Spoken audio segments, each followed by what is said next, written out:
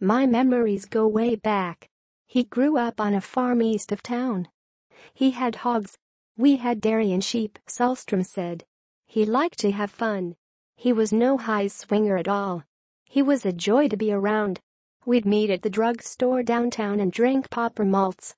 He ventured into radio, but never lost contact with small-town people, which made him so popular.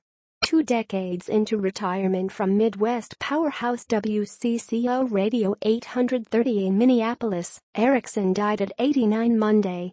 Erickson and sidekick Charlie Boone were the longest-running on-air duo on a single station in American radio history, they said in 2013. Erickson was at WCCO for 40 years. He played Bozo the Clown on WCCO TV Channel 4.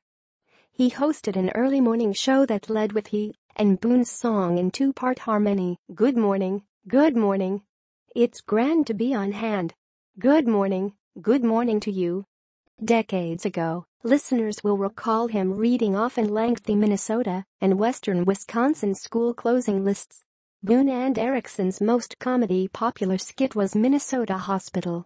He reprised his role as Dr. Gil Whitney at the 2014 Minnesota State Fair. It was his last radio appearance there.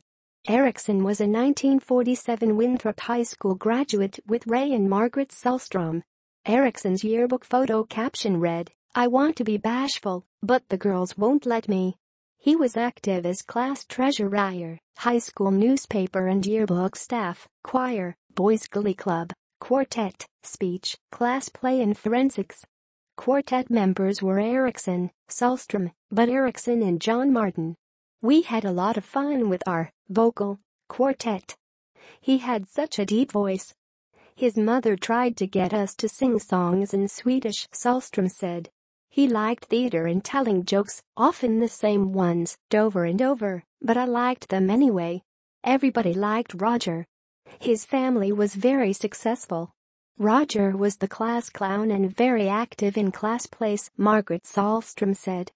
Erickson put Winthrop and Bernatid Township on the map with his creation of Bernatid International Airport. That wasn't all. We had a lot of fun with WCCO Radio's Breakfast on the Farm show. They put on a live show here, said Doug Hansen of Winthrop Publishing Incorporated and the Winthrop News. They did their Minnesota Hospital skit. Lots of WCCO radio people came, including Agriculture Director Roger Strum, sports personality and Minneapolis Star-Tribune columnist Sid Hartman, Boone, and Erickson.